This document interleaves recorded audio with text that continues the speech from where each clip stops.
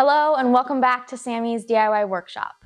Last week, a good friend of ours had asked if I could build her this modern Danish-inspired shelf. And this is the inspiration photo she had sent us. As soon as I saw the shelf, I knew exactly why she wanted it, and I was super excited to build it. Follow along to see the complete process of how I built this shelf, with just a few tools in just a few hours, and see us fly to New York City to hand deliver and install it. We quickly headed to Home Depot to grab some supplies, starting with the wood for the shelf. When picking out wood for any project, you want to make sure it's straight. I wanted to make sure these boards were perfect so that the shelf would be level. To do this, you simply place one end of the board on the floor, close one eye, and look down to see if there's a curve in the wood or not. After I found a few boards that were straight, I loaded them up in the cart.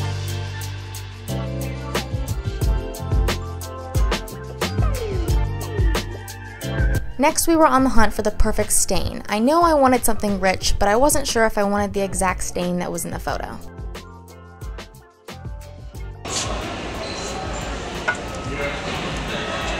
Alright, so I'm getting two things. One, a pre-stain because I'm staining pine.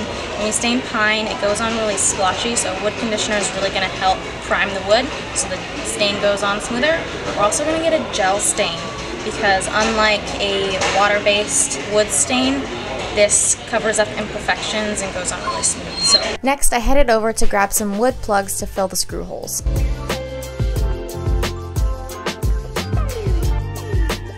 As you can see, Melino loves coming to Home Depot, except when we run into some scary Halloween decorations.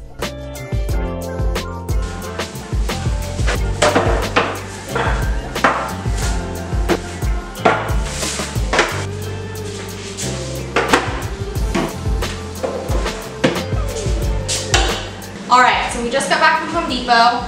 I purchased some pine boards, a 1x4, a 1x6. They're both 6 feet long. I also got some gel stain and some pre-stain. Both of those are very important because pine board does not usually stain very well. It's really splotchy. So the pre-stain is going to help with that, as well as the gel stain. I got some polyurethane sealer in a high gloss because I want this to be glossy in the end. The other tools you will need for this are a drill, a router if you'd like some smooth edges, and I'm using a miter saw. Other things you'll need to put it together are some wood glue. I'm using a Kreg jig to drill holes and screw it together. And then I also purchased some plugs just for a more seamless look. So yeah, we're going to jump in. First, I'm going to start cutting the 3 shelves. Before I do that, a quick tip: whenever you're working with new planks of wood, you always want to make sure to cut off that raw edge. One, it gives you a straight edge and a nice clean cut. So we're going to start off by doing that and then measure.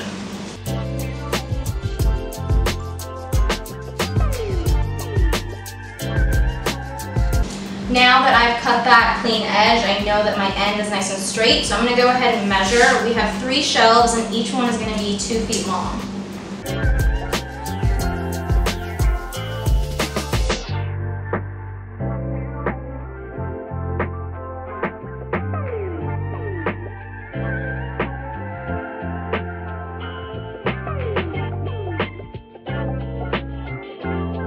Alright, I have my 3 shelves cut. Now I'm going to cut the edges. I'm going to make each of those 30 inches, so I'm going to measure those and cut those with my miter saw.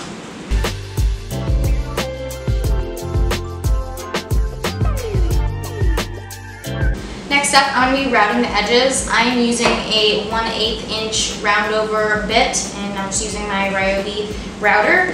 When I route, I like to use clamps so that I know my piece is secure while I'm routing, so I'm going to go ahead and clamp these down.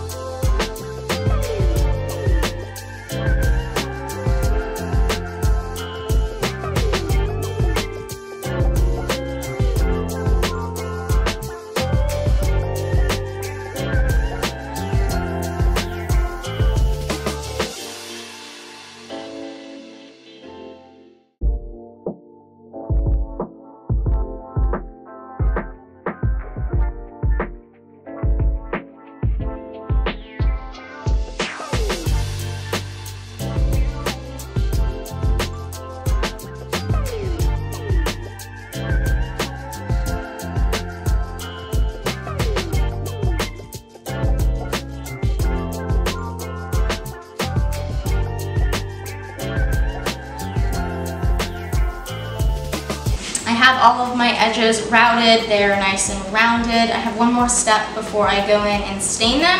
I forgot to mention that I'm going to be using my orbital sander. You can hand sand these, but it will just take a little bit more time.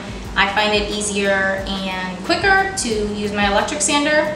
I'm going in with 220 grit sandpaper to smooth over the edges and any frayed wood that I have left over from the router.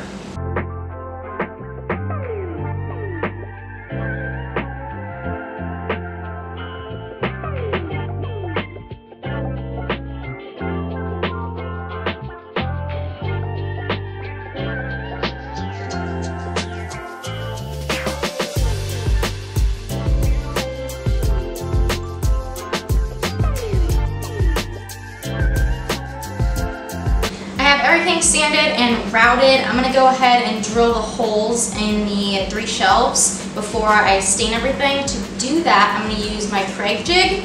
So the shelves will sit like this. These screw holes will be underneath and hidden from when you're looking at the face of the shelf. So to do that, they do have clamped Kreg jigs, which are very useful. This one you just set on the piece of wood that you're wanting your holes screwed in. I use a clamp to clamp it down, and then you'll basically have screw holes that are slanted so they can be hidden.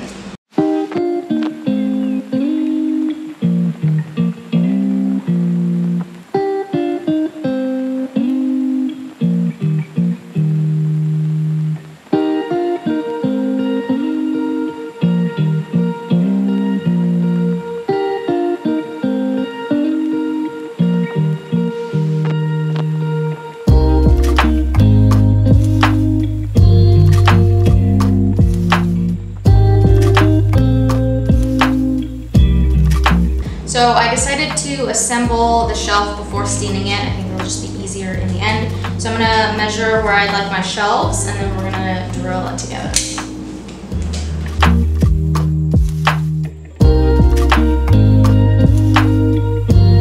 I'm gonna use screws and wood glue to put it together. When you use a Kreg jig, you always have to use the Kreg jig screws. I'm using the 1 1/4 inch. So I'm gonna put some glue on the side and then we'll screw it together.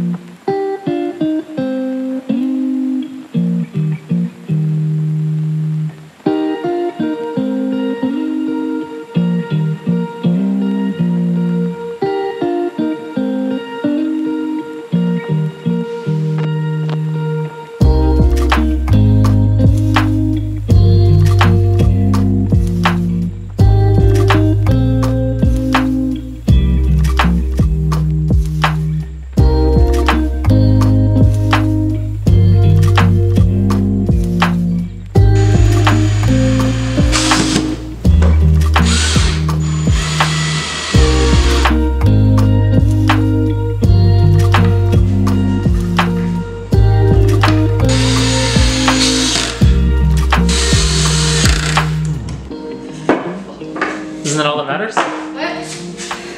I mean, it looks level, doesn't it? Yeah. It's not unlevel enough to notice. No. But the levels look unlevel. Yeah, if that's like where you stored a level, then you would notice. Or like a cup with liquid in it. Yeah. But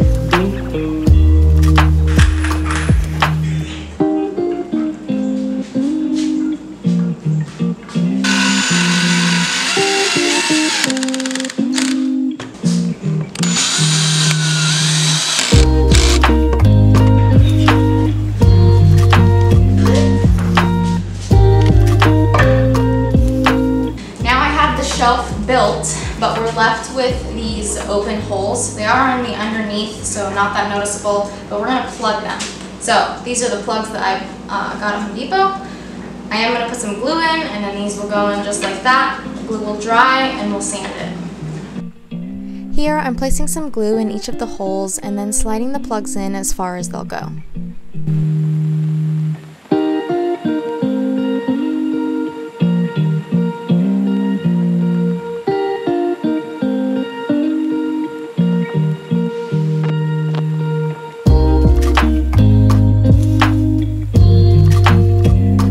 So now that we have all the plugs in place, I've let them sit. The glue is hopefully dry, and I'm gonna go in and sand it. I'm gonna start with 100 grit sandpaper and see how much that takes it down, and hopefully it takes enough down we can start moving up in sandpaper back to the 220 before we put some stain on it.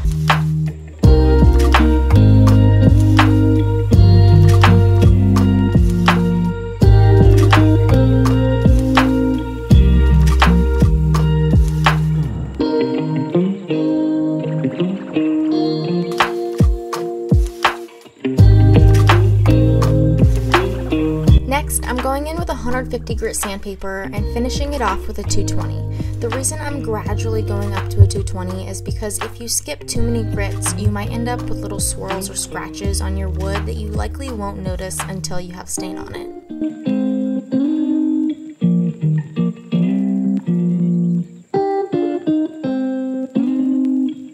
I've got everything sanded and we're ready to stain. Before we're staining though, we're going in with the pre-stain, and this is gonna go on and sit for 30 minutes. You can apply this with a brush or you can use a rag. I'm just gonna be using an old cut up t-shirt. I have my gloves. And to start, you always wanna swirl these. You don't wanna shake them. If you shake them, it can create a lot of bubbles. That's not what we want.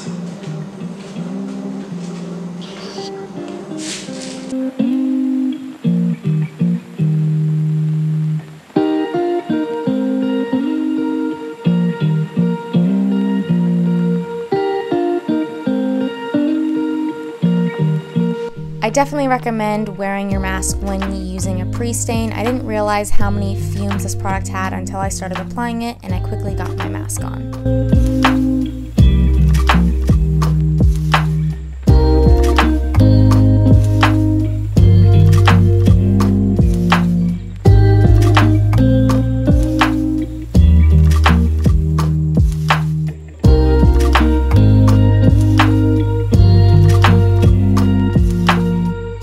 So I've let that pre-stain sit for about 30 minutes, and now we're going to apply our stain.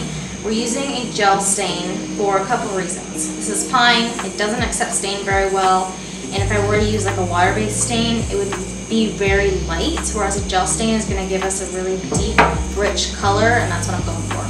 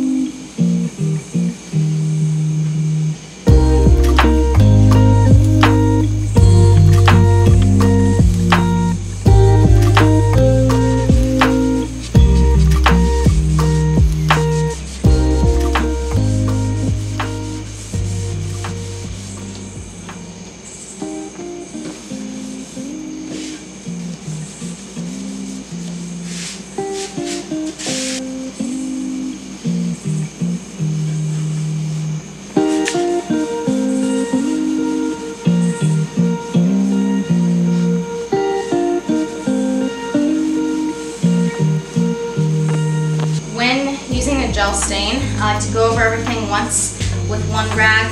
This becomes really wet from the gel stain. You go over your whole piece. Sometimes there's still gel left on, so you want to go with a dry rag to smooth everything over. Make sure there's no lines or clumps of gel left over, and it just gives it a seamless look.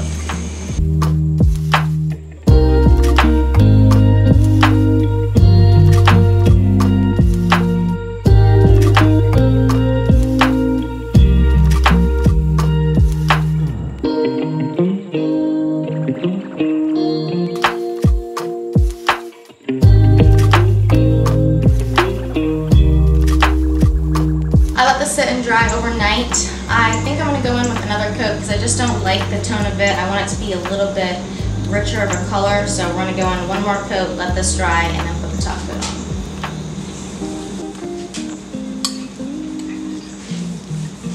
It does.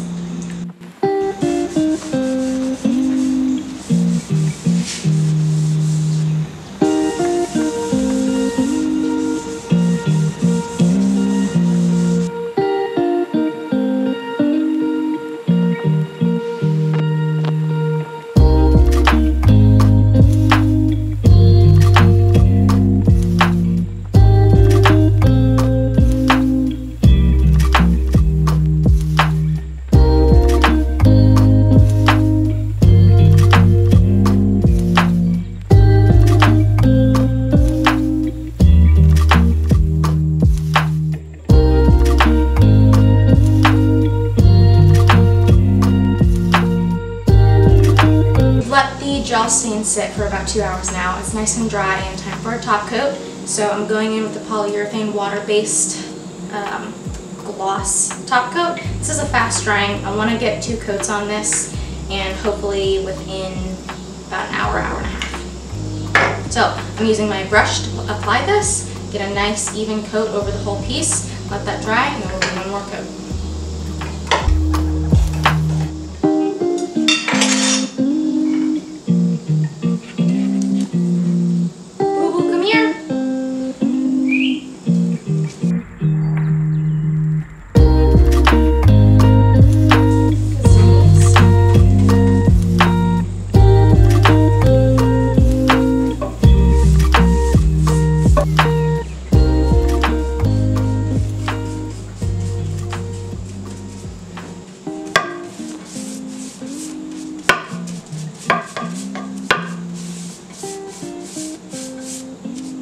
I've let that top coat sit for about an hour. It's dry to the touch. We're ready for a second coat. Before we do that though, I'm going to go in with some 220 grit sandpaper just to go over the surface and smooth any brush strokes out.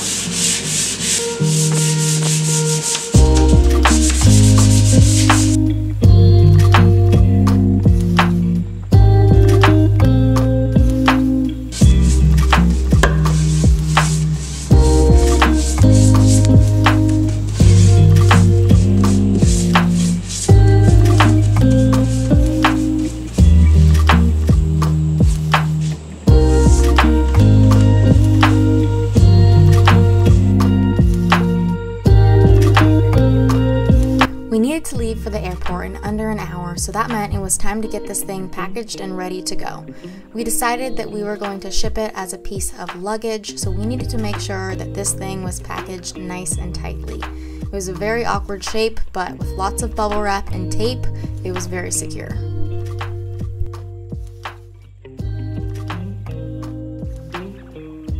It was finally time. We loaded everything up into the truck and then we headed to the airport.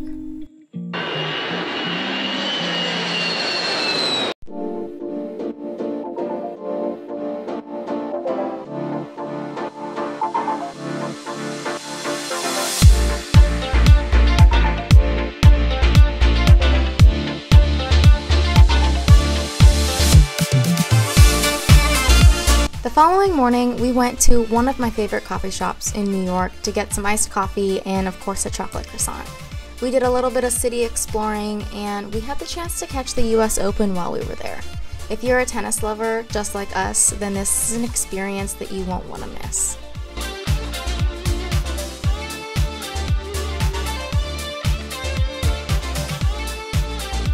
After having some fun in the city, it was time to get back to work and get this shelf up. I started off by measuring and marking the wall where I wanted the shelf to go. I then anchored screws on either side for the shelf to hang on. I had found some hanging brackets at a hardware store and attached those to the back of the shelf. And then it was time to see if I measured correctly.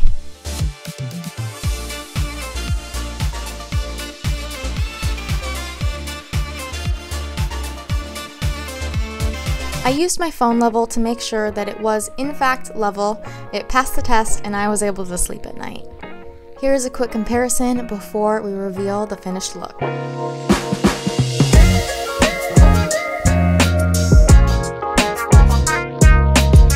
I love creating projects like this, and if you guys enjoy watching it, leave me a comment down below letting me know what you think, and hopefully we'll see more videos like this in the future. As for now, I'll catch you guys next week.